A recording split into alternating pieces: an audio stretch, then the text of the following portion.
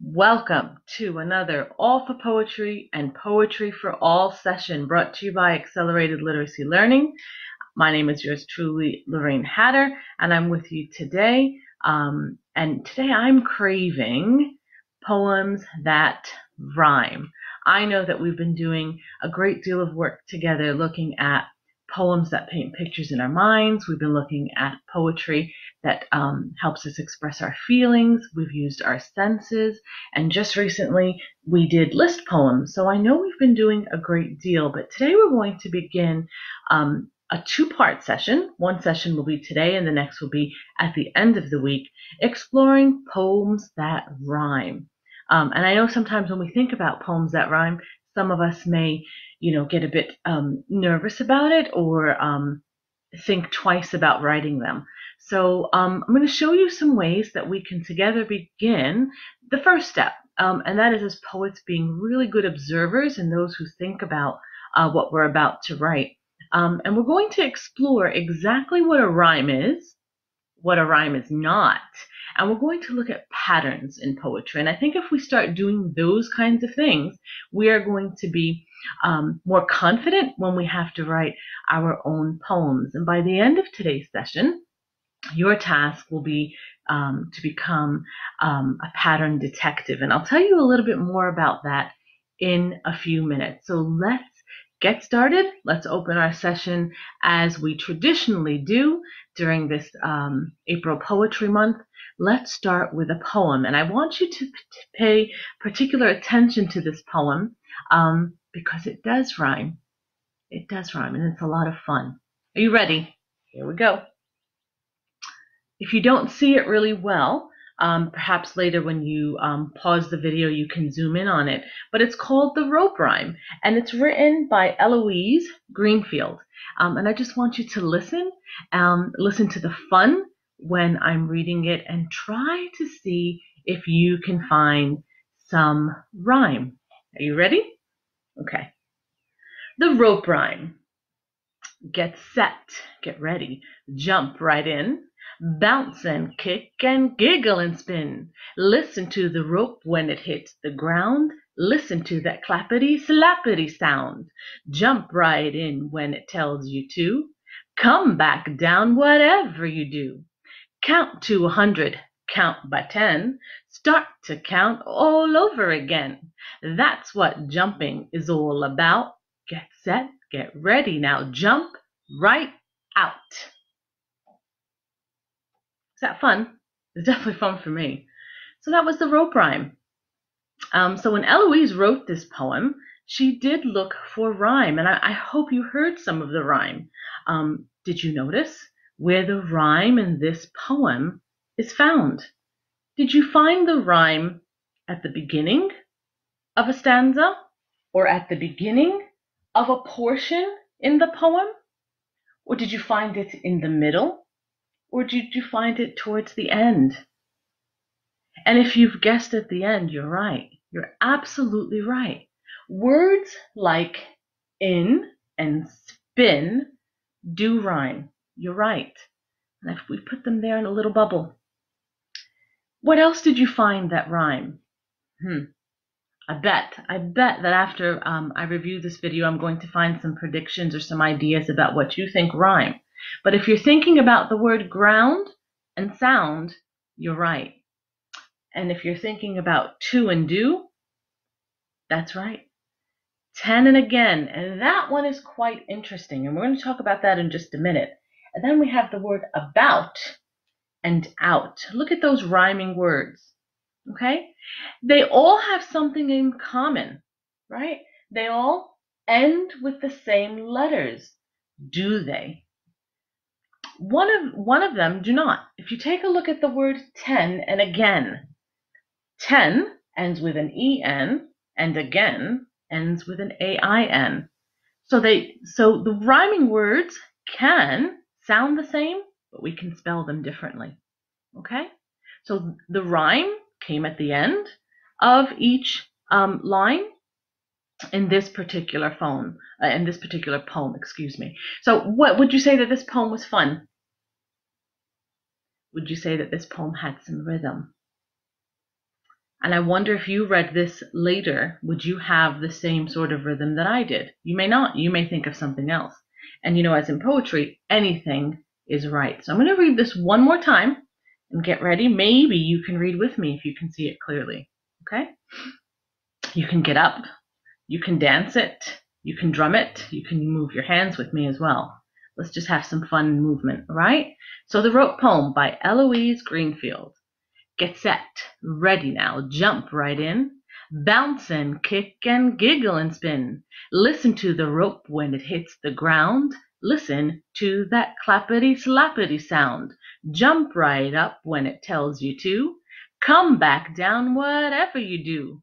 Count to 100, count by 10. Start to count all over again. That's what jumping is all about. Get set, ready now, jump right out.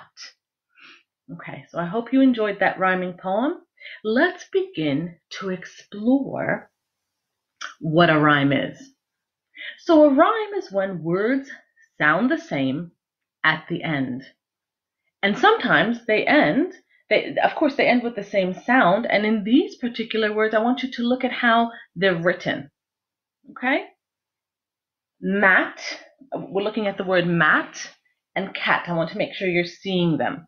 So we've got the word cat and mat, hen and ten, take and make, road and toad.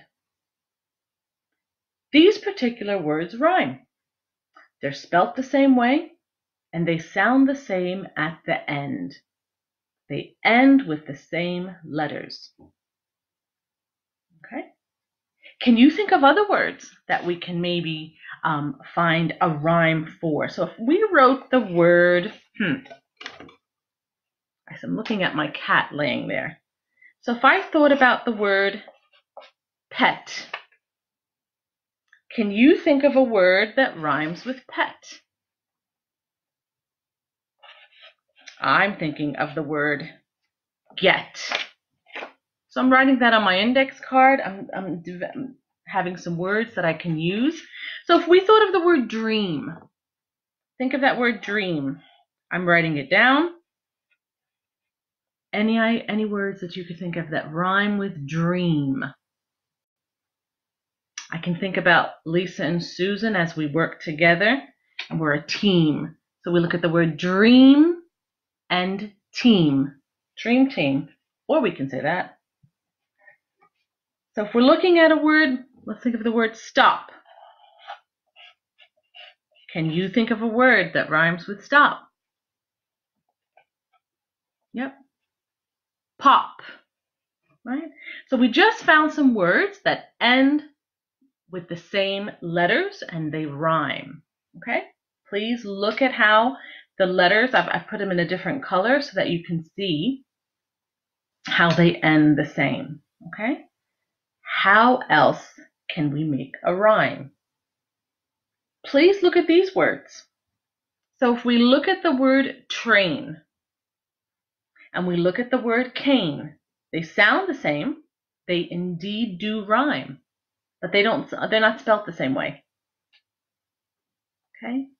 Cake and break, try and high, late and ate. Okay? What about the word, can you think of more? Let's think of the word towel, beach towel, towel. What can rhyme with towel? How about the word growl? Okay. I'll do one more. How about the word, can anyone think of a word for bridge? And this one will have the same ending. Fridge. Okay, so words that rhyme, they sound the same, but they can end with different letters. And as a writer, you'll start observing that in the words that you brainstorm. Okay, so important things. They end the same and sound the same. They do not end the same way, but they do sound. They do not end with the same letters, but they do sound the same.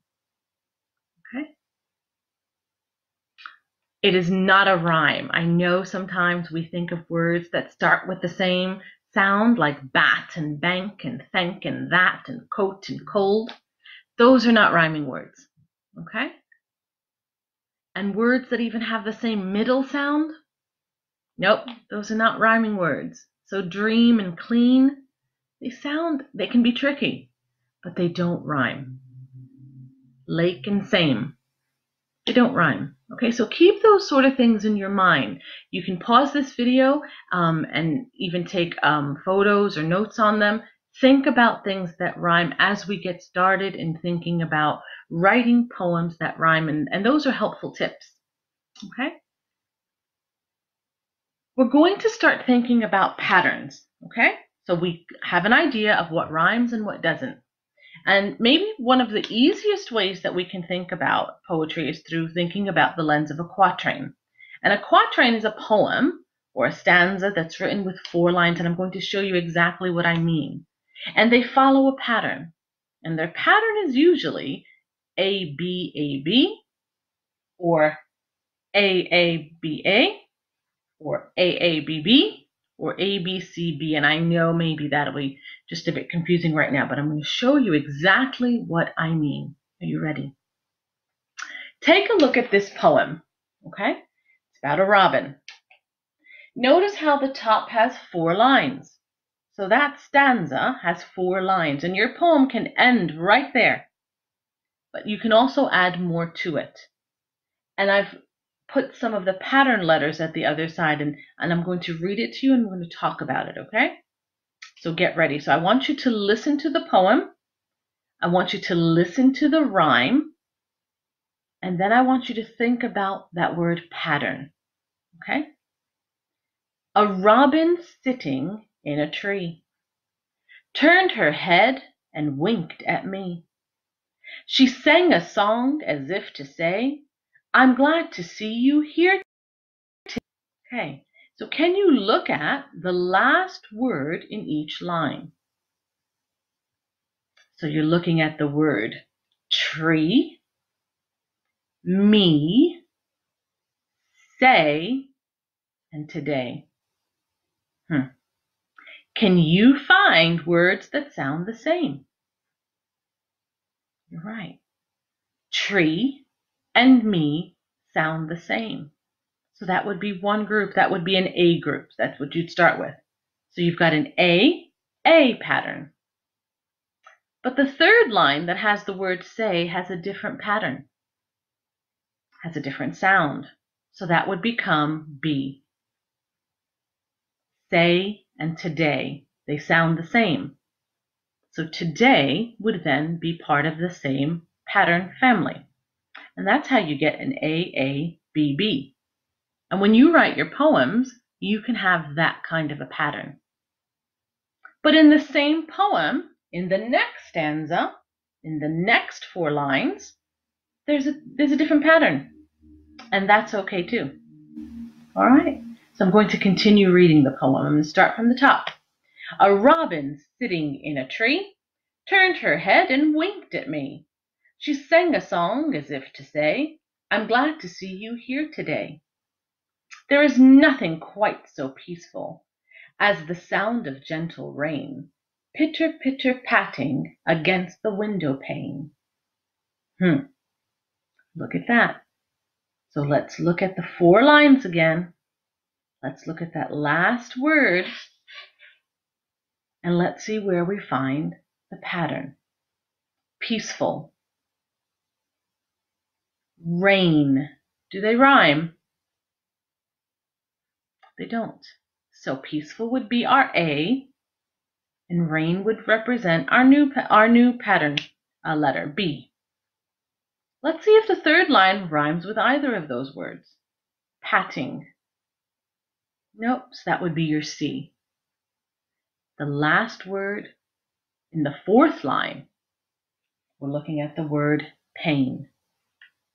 Pain. Does it rhyme with peaceful? So it would not join the A. Does it rhyme with rain? Pain, rain. It does. So that pattern there is A, B, C, and B, right? And can we find rhyme in other places in poems? Absolutely. But today we're just going to give a bit of a focus on quatrain poems, and we're looking at the 4 patterns that we can have. So quatrain poems have 4 lines in each stanza, so in each part, right? And then they have a pattern. So that's a lot that we talked about today. We talked about what a rhyme is, what a rhyme is not. And we have to practice that. And we have to be poets that observe things and look around and try to think about it. And then we read a poem to start thinking about the patterns. The ABAB pattern, the AABA, the AABB, and the ABCB. It's a lot to take in, but we really would become great at it if we practice. So I'm going to show you one more poem. It's called The Little Turtle. And I'm not sure if you can see it really clearly, but this is one I want you to think about when we go off live. And this is part of the task that I want you to think about. I'm not going to ask you to write a poem, although you can certainly do that if you'd like. I'm going to ask you to look at 2 poems over the next couple of days. You can look at poems that I'm going to give you, like The Little Turtle, or you can look at poems that you have in your house, or you can work with someone in your family. Look for patterns in those poems and see if you can find them. So in this poem, The Little Turtle, I'm just going to read a bit of it, okay? There was a little turtle.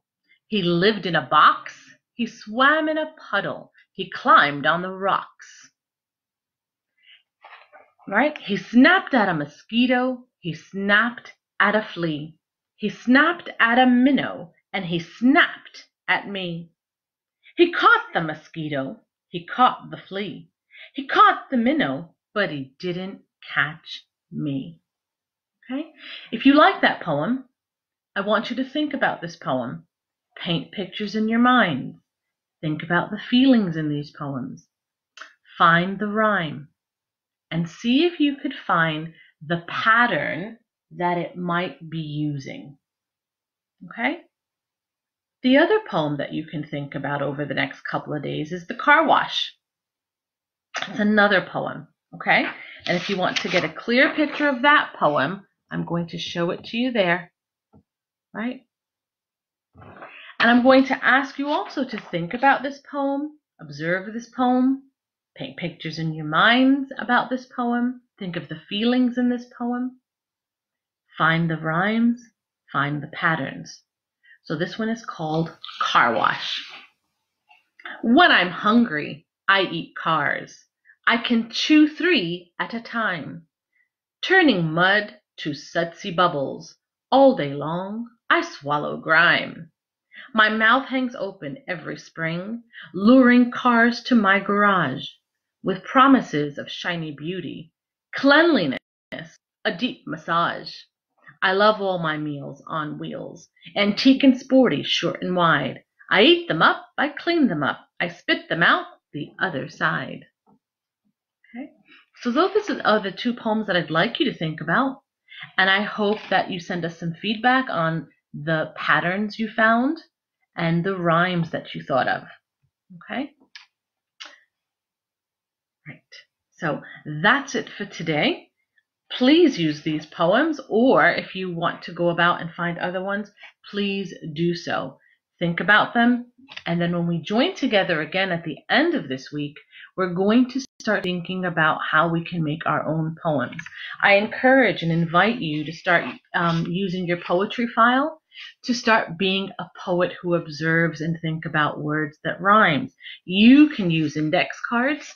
You can use a brainstorm pad and just start thinking about words and finding others that might rhyme with them. Think about words that sound the same. They might be spelled a little bit differently.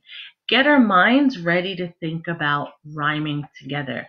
And on Friday, we'll look at ways that we can form poems that indeed do rhyme. So I look forward to hearing from you about the patterns and rhymes that you found, and possibly you can post some poems that you found on your own. For next time, I can tell you you've got a message from Lisa. She's asking you to bring in some items that you can find in nature if possible. There's a message from Susan as well, and she's asking you to send her an email. Share your questions and wonderings with her.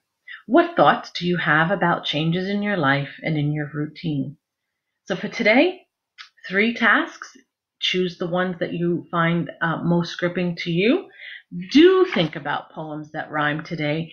Do have a look at reading these again on your own, and look for the patterns, and look for the rhymes. Think about Lisa and think about nature, things in nature.